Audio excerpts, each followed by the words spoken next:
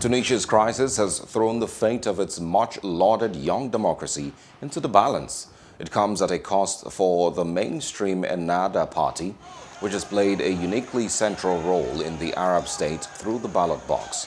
President Kais Saied's decision to seize control of government, dismiss the premier and suspend parliament has cast doubt over Tunisia's democracy and Ennahda's place in it.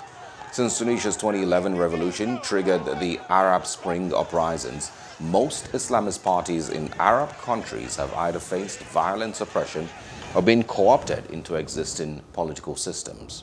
Hello, hope you enjoyed the news. Please do subscribe to our YouTube channel and don't forget to hit the notification button so you get notified about fresh news updates.